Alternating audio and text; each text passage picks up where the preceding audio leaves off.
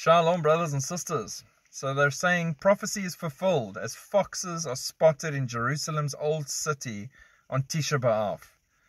In a clear sign of the imminent rebuilding of the temple in Jerusalem, a fox was spotted near the Zion gate in the old city on the evening of Tisha B'Av, the day commemorating the destruction of the two temples, 9th of Av. While not miraculous, foxes generally avoid cities and populated areas, and the sighting comes when Jerusalem was full of people coming to commemorate the day.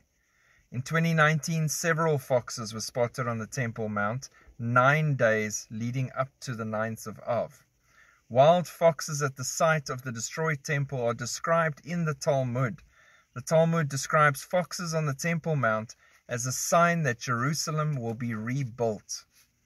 Lamentations 5:18 says, "Because of Mount Zion, which is desolate, with foxes walking on it."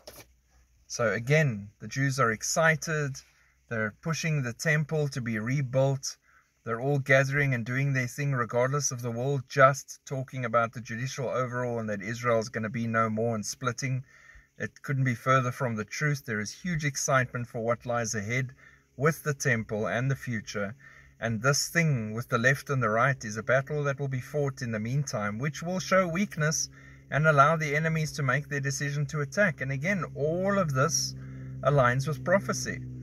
But yeah, Lamentations 5:18, go have a look. And foxes on the Temple Mount. God bless.